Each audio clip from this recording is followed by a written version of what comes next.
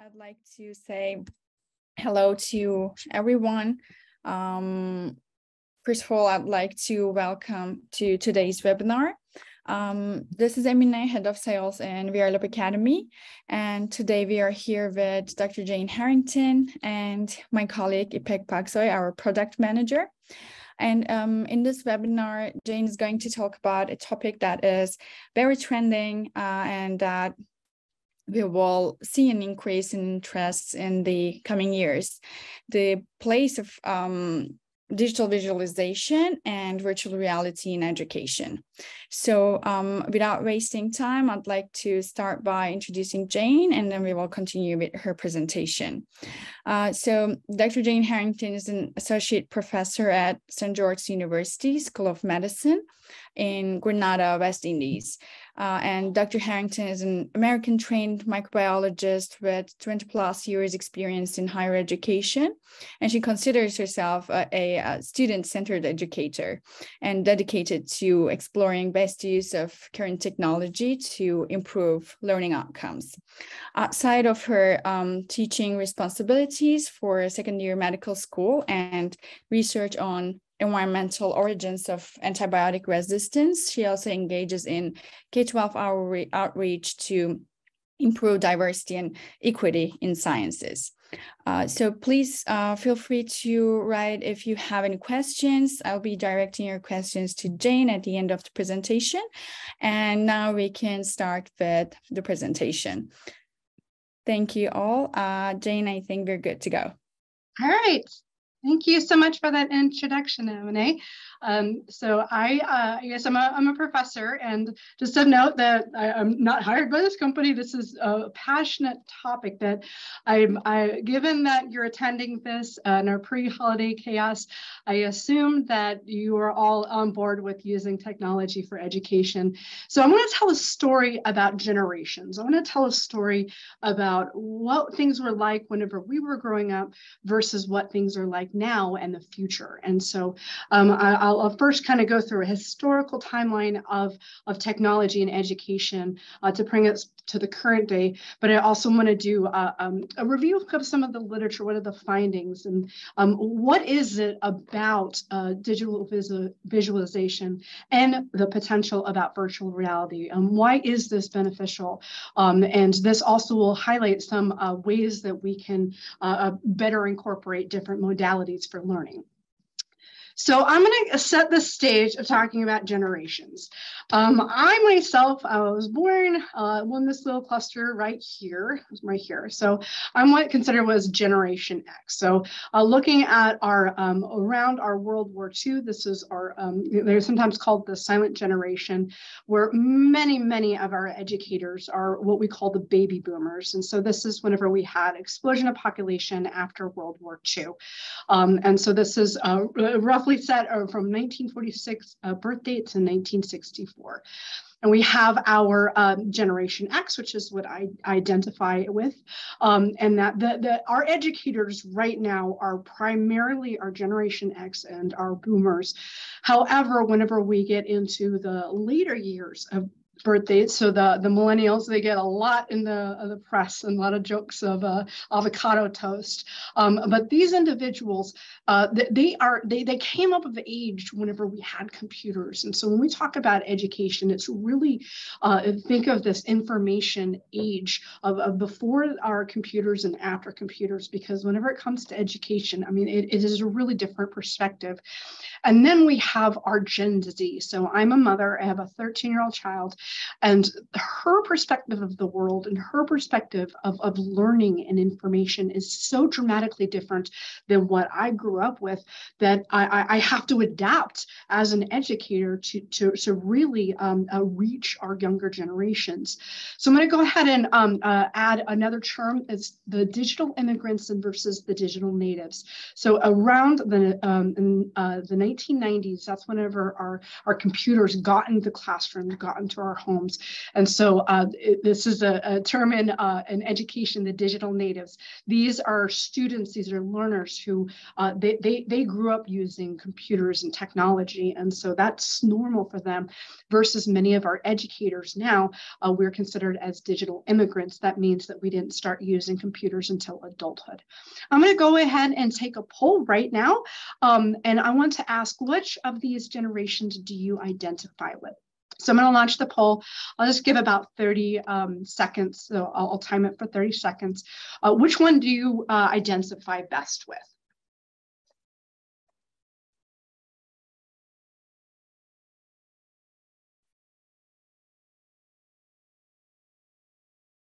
So I'm getting a response. I'll give 10 more seconds just to get your perspective. And thank you very much for tuning in. I'm very curious at the end, whenever you have questions, to identify where you're from, because this is a really global topic. So fantastic. So I'm going to go ahead and end the poll.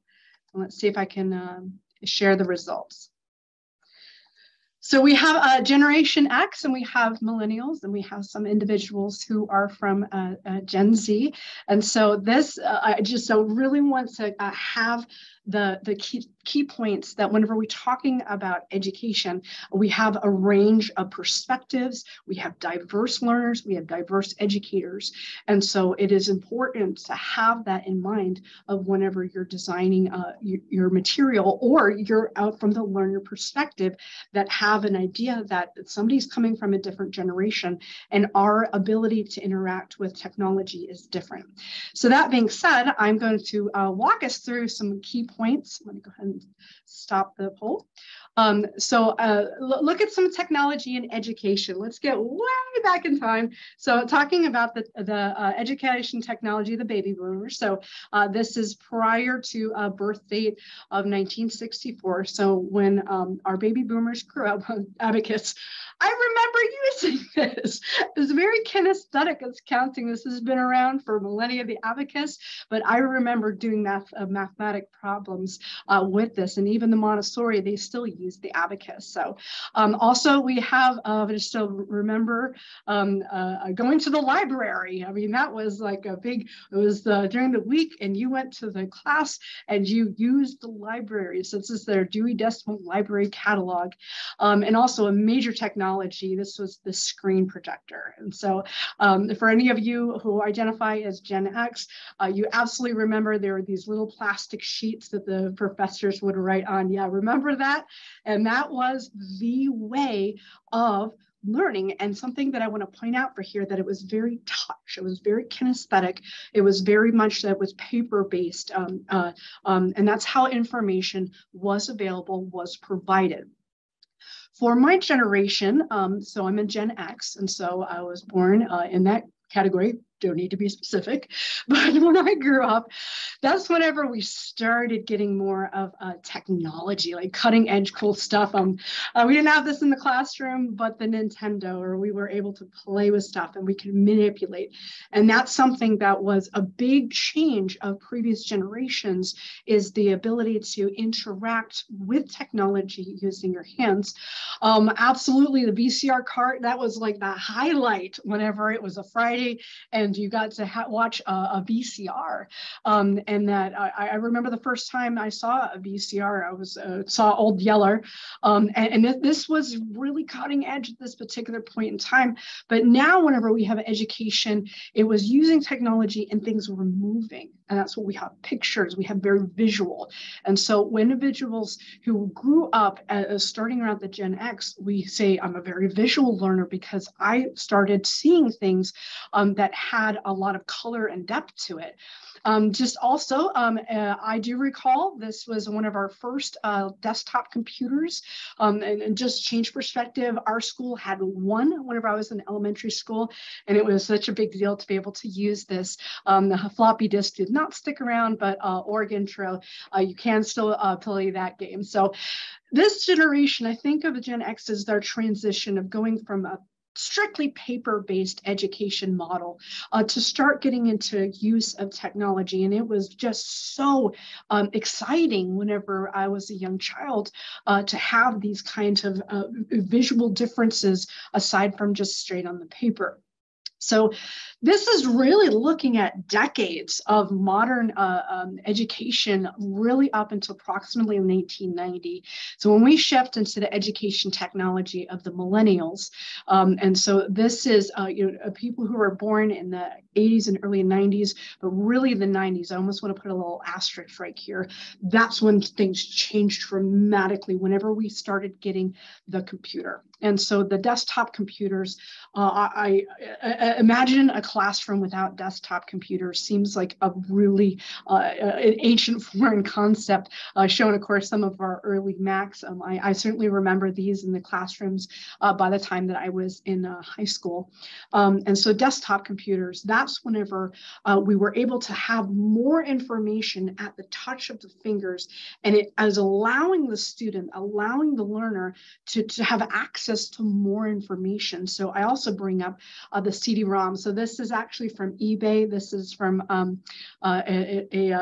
really artifact, what have you. And so previously encyclopedias, they were in the library. It was a book that came out once a year. But now we were able to condense so much information on the CD-ROM, and it was accessible. And so that is something that's really beneficial about these really leaps and bounds with and technology, is that the computers now became accessible in the classroom. They became accessible in our homes, and there's so much information that now was available that you could really just set the world off for different education material. So now I'm going to get into specific years about some major leaps. Very, very important is going to be 1997. That's whenever Blackboard Learning Management System came out. And that for any of you who are educators right now, I'm actually going to ask which of the learning management system do you use? So I'm going to go ahead and launch. So this is asking which learning management system does your institution subscribe to? So which do you use? So Canvas, Moodle, Blackboard, Edmo, Google Classroom. So there's the other ones. This now gave the power, I really want to say power, to our educators, to our administrators, that we were able to create lessons, to have assessments, to have our report cards, as well as things can be more standardized so that we could have linking across from different courses. So go ahead and just do 10 more seconds for the LMS. I'm seeing more respondents for Google Classroom. So whenever we have an adaptation to new technology, absolutely, whenever this first came out, there was a lot of resistance. I came across an opinion paper in 1998 that was criticizing learning and management system. So it takes a little bit to adapt to new technology. So I'll go ahead and end the poll, and I'm going to share the results. So the learning management systems have really, we've got lots of different platforms. So the highest respondents, I guess, say Google Classroom. And I just want to kind of pause and ask this question. Can you imagine the global pandemic without the learning management systems?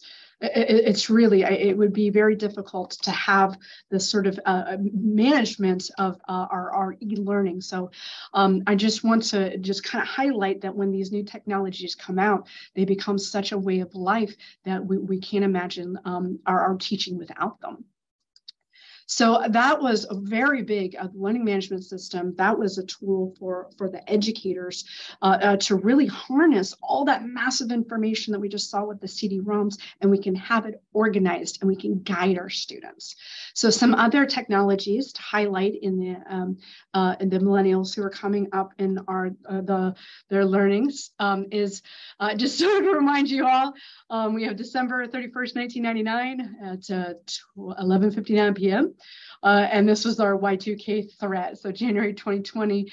But ever since this time, we have a whole generation of coders, of programmers who are solving problems that we don't even know exist, because our programmers, our coders, our designers, our people who are creating virtual reality, they're solving these problems that most of us educators and learners aren't even aware of. So something else that has been really fantastic is looking about tools within the classroom. So this is 1999 was the smartboard. And this also now is where we have technology, we have all this information, and this is about the time that the World Wide Web came out, but also there's going to be a model of this interactivity in that the whiteboard, you draw something, it gets erased, versus the smartboard, you draw something and it gets recorded and it is now accessible to the students, or students will be interacting to show things. And so this is actually a really important point in that any students who are coming up in this time is this ability to have an interactive relationship with technology. It's not passive anymore. That's what our old didactic lectures were, just I lecture and you listen. Now, our new younger learners, they don't, that doesn't just work for them to memorize and regurgitate what you tell them. There is an element of interactiveness that is going to be really valuable and standard for different types of teaching models. So that's our smartboard, and now getting into our Generation Z. So my daughter was born in 2009, and her interactions with technology absolutely have been completely changed with the touch screen. So iPhone doesn't even seem that long ago, but again, can we imagine our world without smartphones? And absolutely the iPad became, that went into our classrooms. And so it's this ability to take the information, have it available, guide with those learning management systems, but then have that interactivity. My child grew up with the ABC mouse whenever she was a child, and there was just this really, this model of being able to touch things and to manipulate things and to see the outcome, that this was, these are first touch screens that we vision from the Star Trek movies, that we can see that the students of the future are going to have this ability to interact in different ways. And so this, again, wanted to highlight major technologies to set the stage that our current learners and our future learners, they really do see the world differently. They interact with the world differently. And it is so important for us to I don't want to say keep up, actually keep ahead of the curve, so that we can introduce newer technologies to meet their needs. So this is called the touchscreen generation, and my child, we have a VR headset in the household, and that ability, that interactivity, is just become such a commonplace expectation for our younger learners that it's important for us to again incorporate that. So just also looking about our major shifts in 2020, that's whenever at least my institution and most higher education, my child was at home, and that's where we're using the term e-learning. So e-learning is a very broad term that's talking about electronic learning, but we really needed to have this quick adaptation to have lessons and to have activities for students whenever we were in a different location. Even what we're doing right now, we're using this technology called Zoom so that I can tell you about this topic I'm passionate about. So how do we best use that? That's now where the question is. That the world has changed. Virtual is a big deal. E-learning is here, and it's very, very valuable. We're not going to go back. But the question now is best practices. So to show you in that prior to, so this is our 2002, 2001, 2000. So prior to 2000, if I just do a search at e-learning and medical education, there were some of us who were interested. Actually, I was doing a literature search in 2019, and there was a debate about e-learning. There was a debate about the virtual activities. versus whenever we had this tremendous pandemic and it was a shift to all virtual, there was a surge in publications, there was a surge in interest. And so absolutely, there's a lot of benefits that came out of this traumatic global event. But now we're at this point about what's the best practice. And so that's what I'll be focusing on for my literature search today. It is why is this using digital visualization? Why is it that virtual labs have benefits, and how it works with our existing structures of the different ways to teach students in the classroom. So I do want to highlight about the processing of information, in that regarding this is Generation Z dominates online searches for information post-millennial generation. So this is looking at a relative scale of just searches, in that our millennials, our Gen X, like those of us, I still love a textbook, I still love a book, and so I'm not as inundated with our TikTok and our YouTubes that my kid is. But the problem is that our younger learners, they have too much information. Certainly there's an issue with misinformation. So again, information's out there, it's accessible, but we as the educators, we need to be guided. So that's what I want to point out about for what is it about the virtual labs that are of benefit. So also of note that I want to bring in, disengagement of current learners potentially indicates that education model for baby boomers and Gen X leads reform. So this is actually from the Chronicle of Higher Education. There is this really, the virtual world that was in our pandemic, and now they're returning to the classrooms. Students are disengaged. Students are disinterested. They almost are inundated with so much entertainment and so much that dopamine videos and whatnot. I might know my TikTok. I date myself whenever I'm like, I don't get it, but it's cool. But actually, I'm making a point that whenever we have this generation and reading textbooks and list and didactic PowerPoints and memorizing and regurgitating, it just is not adapting to their perspective of the world. And there is this really dramatic phenomenon that's happening in higher education as well, K through 12, that the students are coming back and they had so much screen time that there's a disconnect. And so how do we engage learners? That's a really foundational question, as well as especially students who are non-traditional students who have learning disabilities. What do we do to adapt? What do we do to actually increase engagement? And that is now the virtual realities, the augmented realities, they have potential to rope in the engagement of students, but guide them about their learning. So this is now education technology of, and I say now, we're doing it now, which is incredible, which are, when I finish talking, my colleagues will present about their particular product. I'm actually just showing some anatomy. So I'm a medical school professor, and absolutely anatomy has been phenomenal for the ability to not just see, they're not stagnant organs. They actually have shape. And so a virtual reality headset that my 13-year-old child puts on, and she can actually zoom in and be in the heart to see the different chambers. And you have an option that you can change it, that somebody has coronary disease, or you can see what happens to the structures that is going to be changing, that if somebody has a heart attack. And so this is a potential, this really wonderful tool that is going to be it's got the ability to be actually accurate science. It is also going to have that ability for students to interact. And I feel like I'm preaching in the choir. If you're here, you're interested, but this is potential to provide engagement. So this is actually looking at some literature about use of virtual reality or augmented reality. So I just abbreviate this. And so this was looking about a meta-analysis for K through 12.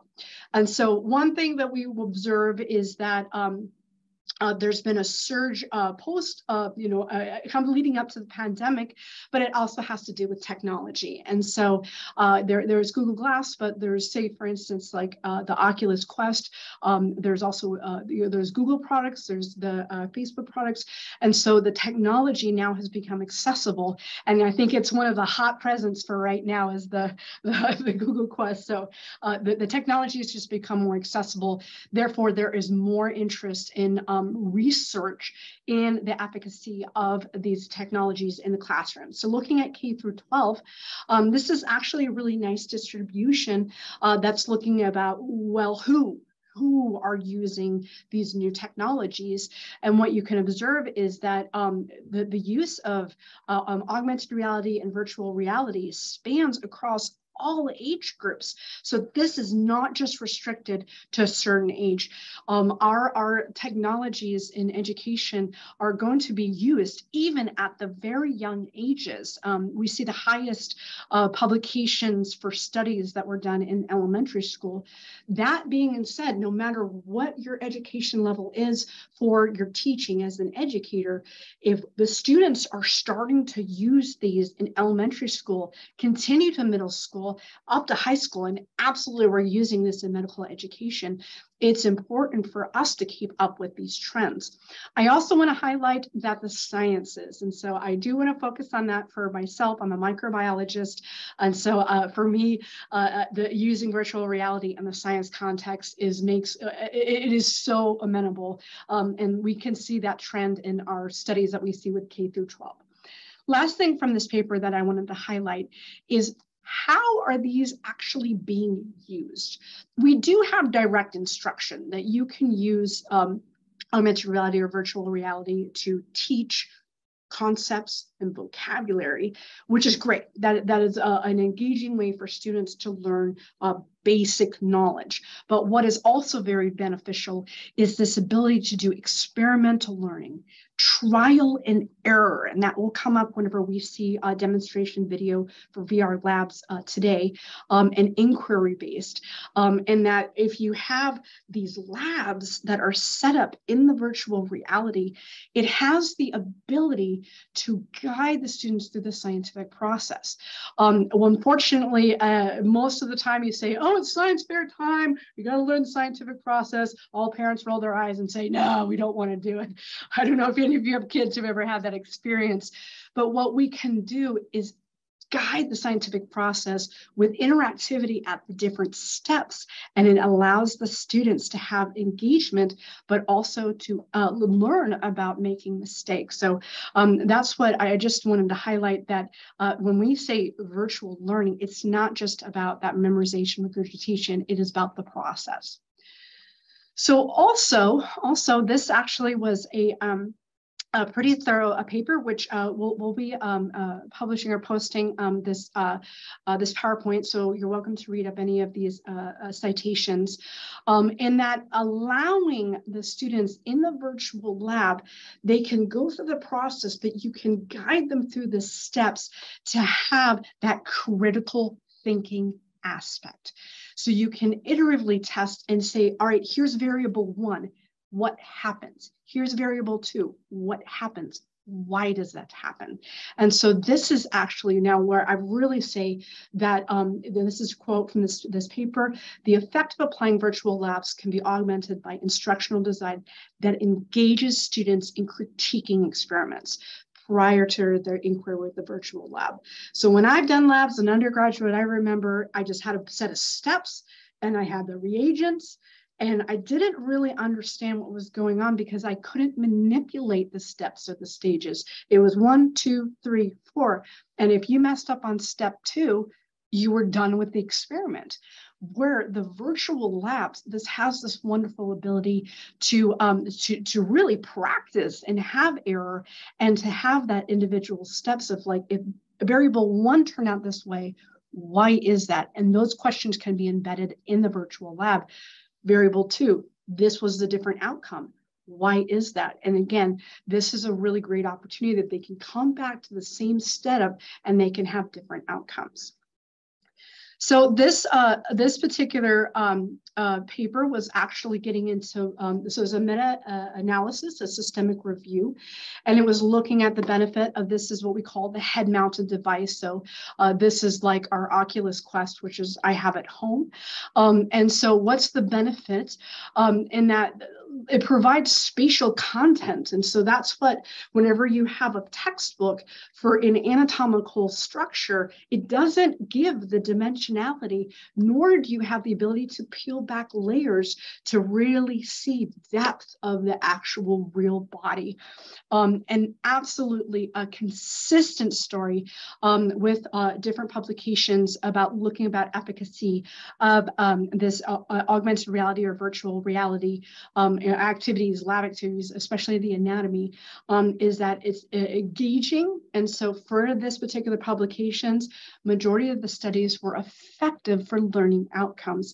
Absolutely engaging. That's a universal theme that I find with students, of having something that's beyond just a straight textbook that was appropriate with our baby boomers and Gen X, but they really want to have that interactivity that they grew up with the touch screens.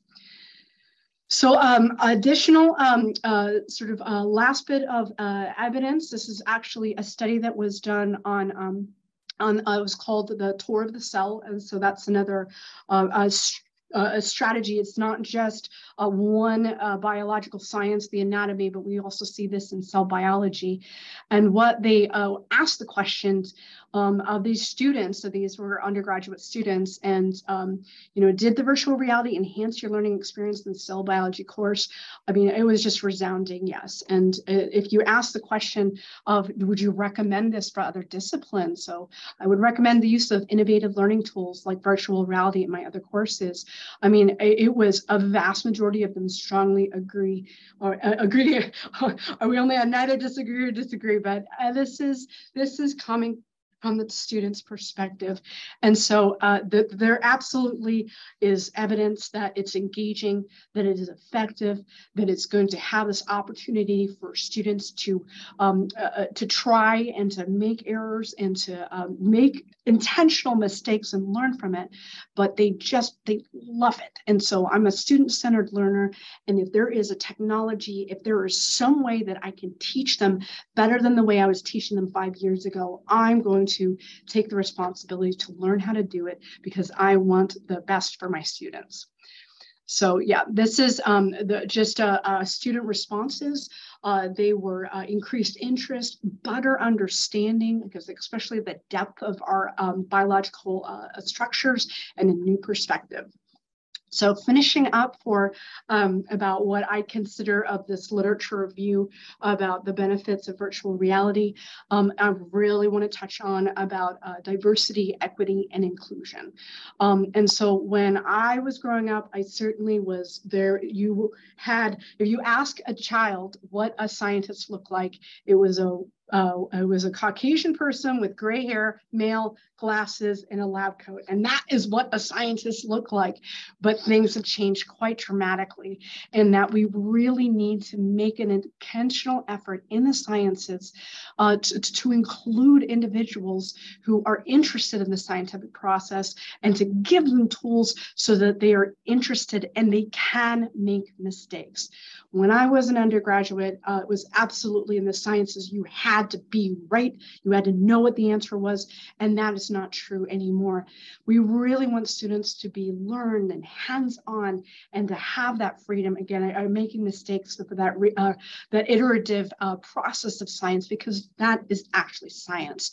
So the virtual reality science activities, this is actually going to be fantastic. And this is a paper that looks at present in the classroom and absent science, the individual societal impact, an equitable science instructor, and challenge to improve science instruction. So this current research allows equity-oriented instruction centered around a student to navigate different perspectives. And so this is just, if we have memorize, regurgitate, again, if you're here, I don't need to convince you that that is a outdated methodology, but we want to have students learn in a classroom. We do want to have them learn with the teacher guidance, but we want to have them ability to practice, to use. And that's another thing about the virtual labs, is it actually places them in a laboratory setting. So place-based science learning, and they will get in that mindset where they are in the role of a scientist, and they are more engaged and more valuable, where their hands are controlling what the hands are doing. And the last thing from this paper is that science is actionable, that it is not passive. Things don't just happen. There actually needs to be that interactivity, so that whenever you have setup and you have different components going in, that you can see what the outcome is. And that's another benefit of the virtual learning activity. So these are just to highlight some of the literature backing about my perspective of the value. But just in general, talking about, and I'll hand over to give the demonstration for this amazing product, Virtual Lab Academy, is touching on to just some practicalities. And so safety and accessibility.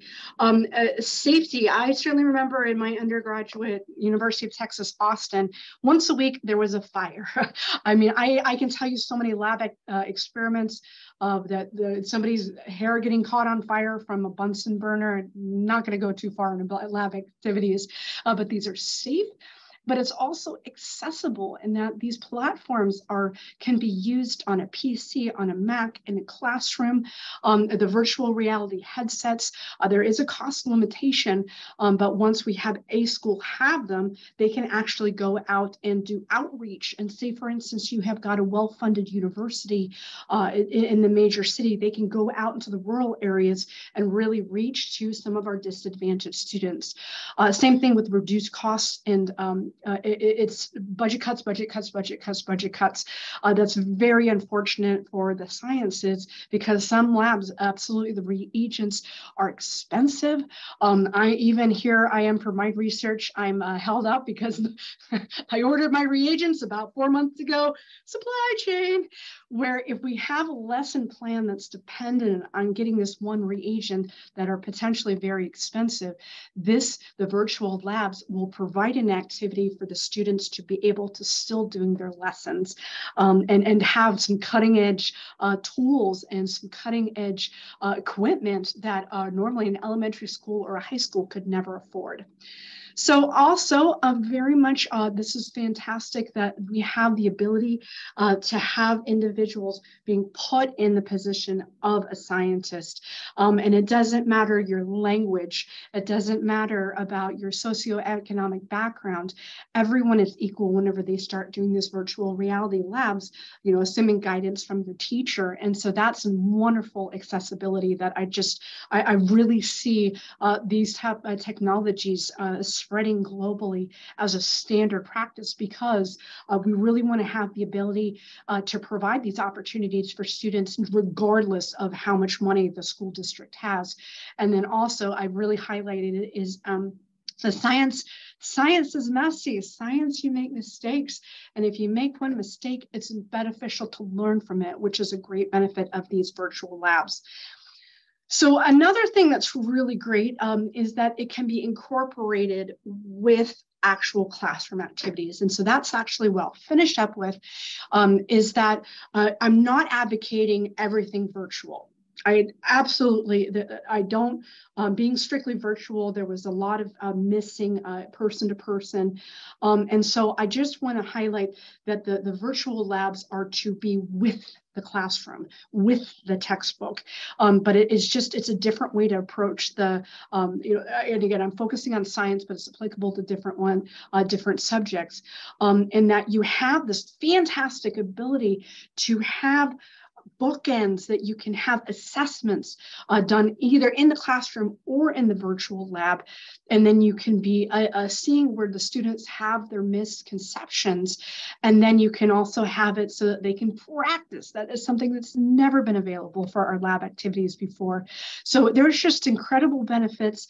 And that's, I have a question. So that's what I have for my passionate topic. Thank you very much for inviting me. And just thank you very much. And I actually will be handing over to IPAC for doing a demonstration of the Virtual Lab Academy. So I'll do a stop share and feel free. We'll take your questions and then we'll be answering them after the video demonstration. Hi everyone, thank you Jane for this inspiring presentation. Now I will like to show some examples that's about just what Jane mentioned about usage of virtual laboratories from our product. I choose two experiments for you today. One is from biology laboratory and the other is from VRLab chemistry laboratory. Let me share the video.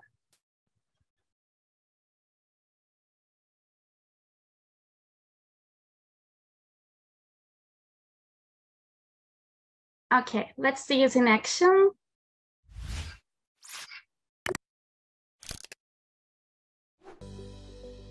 Now we are in the virtual laboratory and we have the light soft because we are going to measure the effects of light intensity on rate of photosynthesis.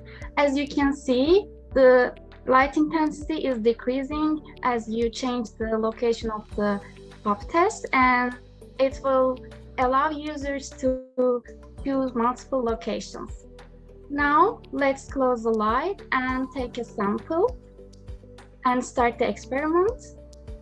As you can see, we have nearly limitless samples here so that users can try multiple times, and you can see the different location options for students.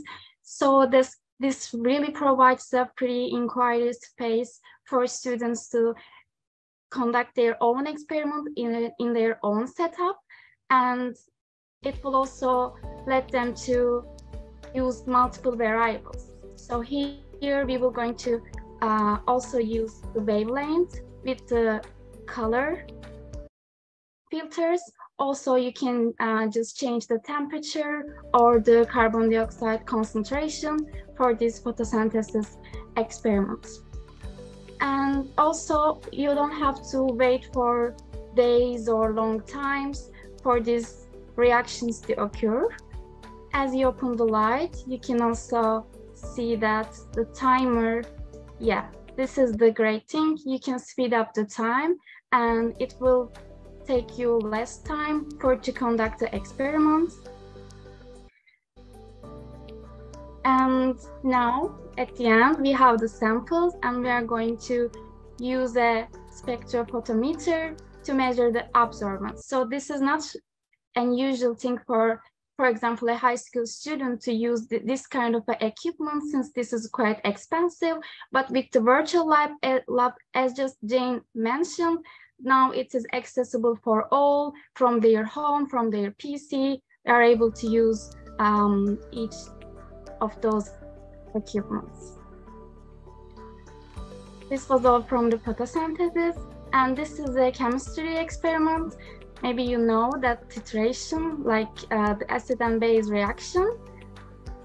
As you can see, this is a quite realistic laboratory, and you will have to even measure the drop by drop liquid, the titrate, and you have to observe and you have to take your own data from this observation. So as just Jane mentioned, this is how users and students can able to practice the scientific process.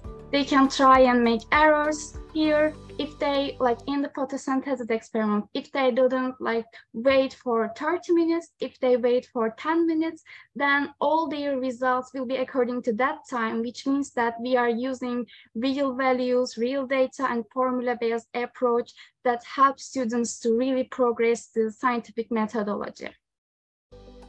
And you just see the change in the the reaction. And We also have the VRLab tablet, which is a must in every laboratory because you have to take notes and you have to record your data. So as you can see, there are the 3 trial options. Students can conduct the experiment and take the average values and then continue with the hypothesis. They can write their hypothesis, and when they save data, they will going to reach the answer key, but this is not a usual answer key actually. Here we have the sample answers, but the answer key is actually personalized and adaptive for students' values, which means that every student in the class will going to have a personal answer key reflecting their experiment, their setup, and their independent variables, which offers students, again, a free exploratory environment. So this is what we try to succeed with our product to solve the problems. That was all. Thank you for your interest. Thank you. Thanks a lot, Ipek. After the presentation, we wanted to show a little bit of how we address this subject at VRLab Academy. So we hope you have an idea, a bit more clarification now.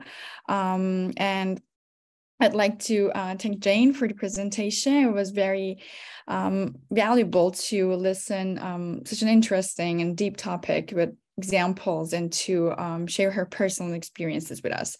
I'm sure that as educators, you found something close to you in it. And now I'd like to continue with the questions in Q&A section. So please feel free to share your questions. I will just start with the ones that are already asked right now. So let me check. And okay. Jane, I start with questions, if that's okay for you too. Yep. Okay. So our first question is, even though you didn't mention this solution as a replacement of classical approach during your presentation, I wonder what you think of topics that require sensory learning, like smell, detection of texture, etc. Ooh, that's a really good question. I'm thinking about some of the chemistry experiments. I imagine that the technology will be updated so that there are smells aspects of it. But I actually don't know the answer to that. For microbiology, for growing stuff, it's actually the smells are to be avoided. That's actually a good question, but there are some things that we do not have the technology yet to replace. So trying to think of stinky smells. I don't know. That's why maybe that's a great question. Be like a hybrid system for now, at least. And as I know that technology is improving, and there are now haptic gloves or this haptic technology, and I think that will be the next step with virtual reality. So I just wanted to add something more to this question. That ties into a word is hybrid of using technologies, digital visualization with in classroom.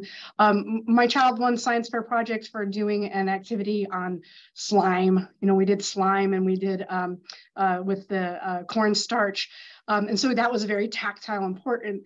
But if we had it so that there was a partnership, there was digital, and there was the polymerization, and there was so much stuff that was happening on a molecular level that yes, you would have the kinesthetic activity, especially for younger children, that's very valuable. But then you would also have a partnered virtual representation about what is going on at a level that is smaller than the naked eye could see. So that's what I do not advocate for getting rid of our classic only. It's evolving so that we incorporate new and different perspectives. It's about empowering the part that you already have. And so continue with second question. How do you see the place of teachers in the future with the increasing use of VR and technology in general? I think that although this scares educators, the way VR involved will change, and I think it is inevitable, but I wonder what you think. Guidance. I am the learner-centered paradigm of education is that I am a coach. I am not here to dictate. I am here to help you learn. And so I do not think that just giving students virtual reality headset and a program without context is valuable, where the educator sets the student up with the core knowledge, with the core information, vocabulary, and then they do an activity, a virtual laboratory activity, and then there's assessments afterwards. And so the educators are there to guide, they are there to assess, and then also to interact with students. If there's something that's lost or disconnected, you can never take away a coach. If you've got a bunch of kids playing a soccer game or football game for a World Cup, you have to have the coach there to have them set up to succeed, and then to be there with them to walk away and say you did a good job. Exactly. I totally agree this one. And the next question would be, how does the visualization offered in virtual labs differ from using images or YouTube videos in lessons? The interactivity. I mean, a YouTube video is still passive. In that a student was watching. You can't have embedded assessments, and you don't have that interactivity. It's linear story.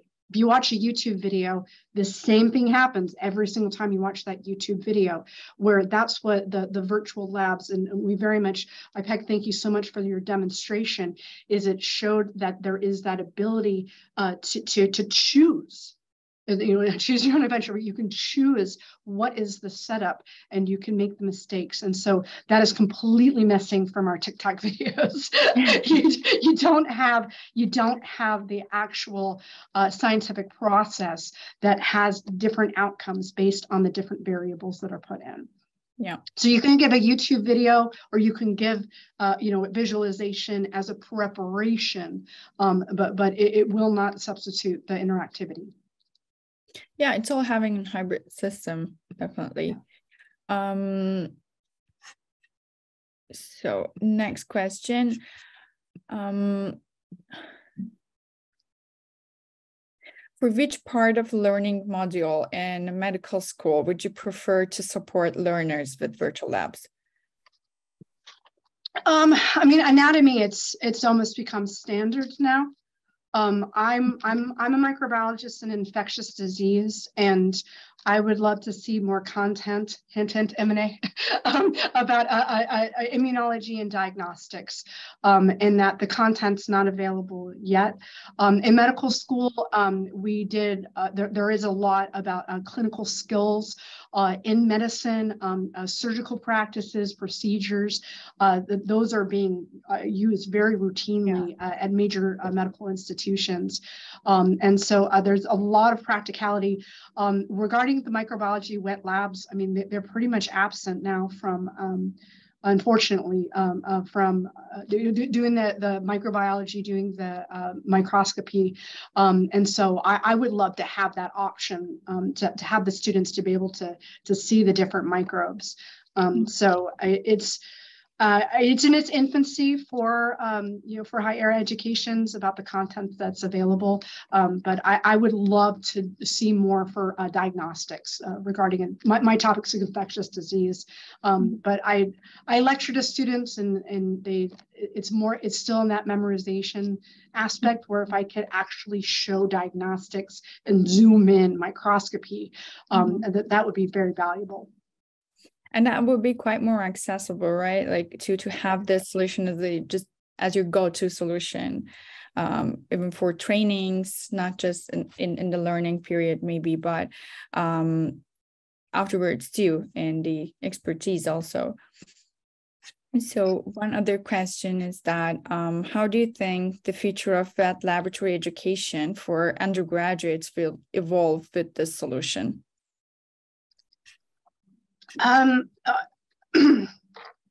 I foresee, I keep coming back to the hybrid. In the undergraduate institution, the undergraduate, just microbiology is my experience, chemistry, in that they would have the ability to practice before they do labs. That I think that's they come in, they do the labs, and usually what happens is one person really knows what they're doing and they do most of the work. One person does not know what's going on and they sit back and they let the other person do it. Story of group work. Yeah. So I would love to see the incorporation of virtual labs to allow students to practice on an individual basis so that they get the mastery before they set foot into the lab to actually do an experiment, so that they actually can grasp what the different components are, and that there will be with the virtual labs, that they would be able to have those explanations set up for them. And so I think that's going to be a better for individual development versus just doing the wet lab, that the 1 out of 4 does it perfectly and the other students just watch. So again, complementary. Yeah. And we have another question. I think this answer was it's answer 2, which was, what is the most effective way to engage learners in virtual session? I think this was pretty much this question's answer 2, but if you have any additions. Questions and assessment. That's if they go through a whole activity and there's 10 steps to it and they get an outcome, that is, it's a fun for them, it's engaging, but there needs to be conceptual assessments, questions that are there. Because I'm medical, everything's case-based. And so I would say, here's a patient, and we're going to be doing an experiment on their blood chemistry. And that we need to be able to take what they're doing in a virtual or in wet labs and put it in real world context to make it a much more connected.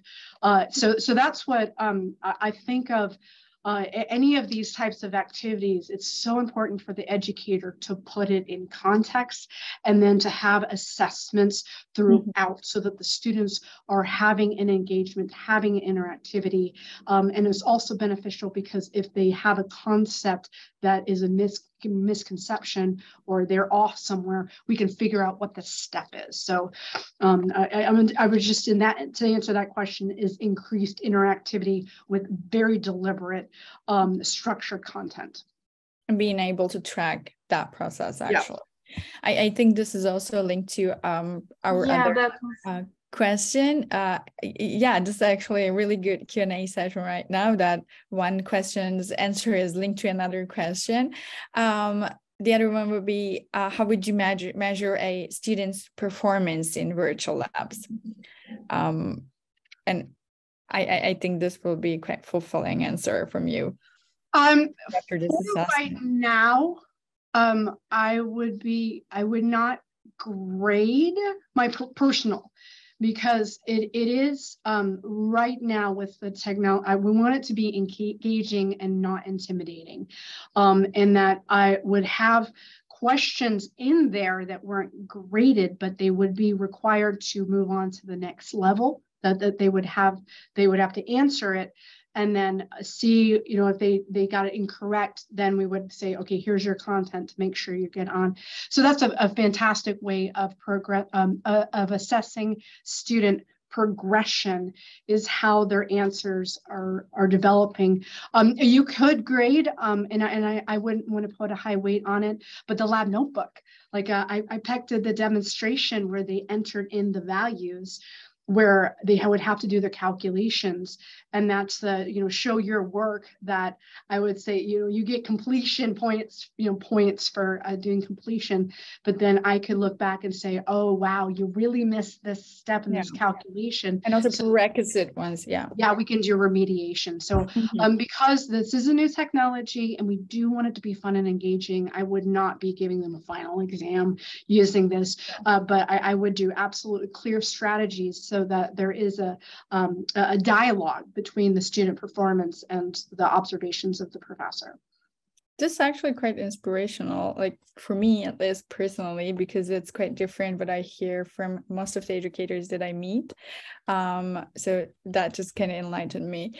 And the other question would be, how about VR and AI relationship in the future, and what do you think about it? Infancy. Question of the year. Yeah, well, no, it's infancy. Just as an example, the DALL-E, the AI drawings.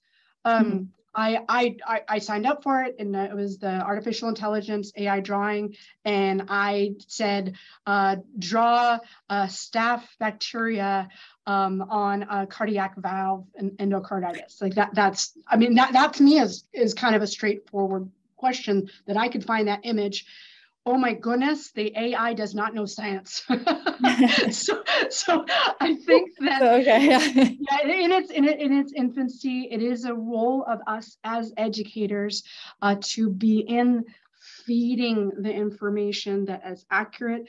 If we have the AI and just looking about an entire encyclopedia of all science terms, you have to have us. Or, you know, the Gen X millennials, you have to have us giving the vocabulary, giving the context for it. So regarding, I mean, I'm certainly a Star Trek fan. I imagine all this really cool stuff that I'd be sitting in my office. Maybe, yeah, it's going to happen sometime. I don't know when, I don't know where, but I really just kind of finishing up now. It takes dedicated, passionate educators to be actively developing this material, and so Hiri is a fantastic part of your team, who is a very, very talented educator and was there part of this process to make these labs. And so that's just sort of a call to arms for everyone who's attending now. Participate. Go to webinars, go to conferences, be a part of this conversation. And we, the scientists, the educators who learn from the textbooks, learn from the libraries, it is our job to educate this AI and to develop this virtual reality so that it's best for the future. Yeah. And then at the end, it will, again, serve us. So,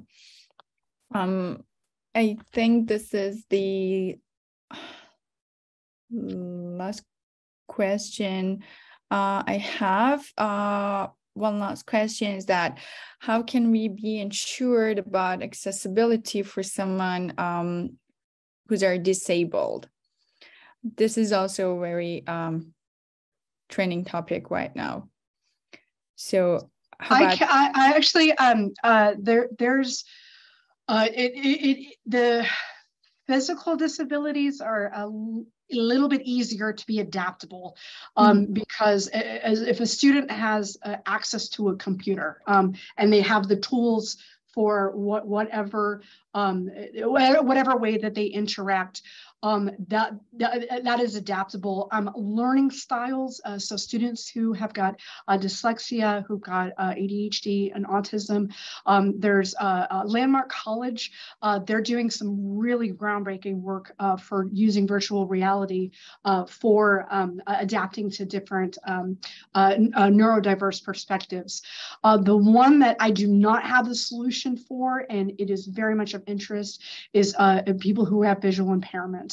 And so absolutely, there is a lot of work that's being done globally to meet the needs of different students and different perspectives and different really challenges. But the one I don't know the answer to yet is visually disabled. So that I came up with I had an exam question, and it was completely dependent on a color interpretation, and I had a colorblind student, and it caught me. I was like, I gotta adapt. Yeah, so that's a wonderful challenge, but the fact that we're asking that question is just a great representation of better trends of inclusive instruction. Yeah. I hope there will be more research while we have the inclusivity is actually a topic that is being talked about right now. in this century, let's say. So I think this was all the questions. Let me check for one last time. Yeah, it is. So Okay. I think we will finish our webinar here. And again, I'd like to thank all of our participants for joining us today, and I would also like to thank Jane once again in PEC for taking the time and sharing her expectations for the future, and we can say now, and experiences on such an exciting topic. Our webinar series will continue in the coming months with curriculum-specific presentations, so feel free to spread the word, and you can follow us on our social media accounts to stay informed and register for our free webinars. We'll be very happy if you answer the survey that will appear when the webinar is over. Your feedback is quite important to us, and I wish everyone have a wonderful holiday season and a great year ahead, and we hope to see you in the next webinar. So thank you so much. Thank you. Thanks a lot. Bye.